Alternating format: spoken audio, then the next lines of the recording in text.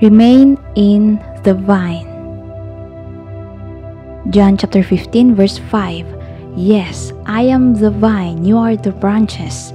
Those who remain in me and I in them will produce much fruit, for apart from me you can do nothing. Remain. In the context, it means to be grafted in. Jesus used the illustration of a vine.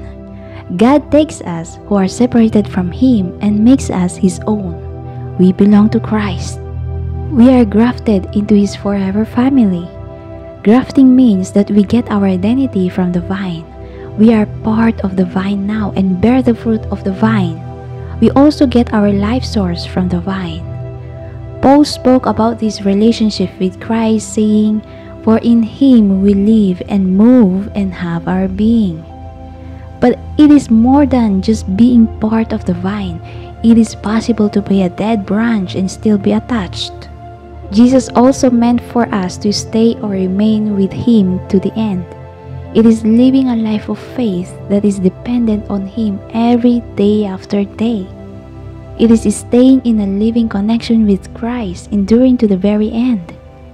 God has called us to a life of worship, fellowship, and obedience to our Lord and Savior. If we do this, Jesus promises that we will bear much fruit.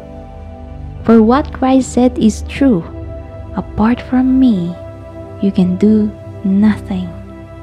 Today, remain in Him.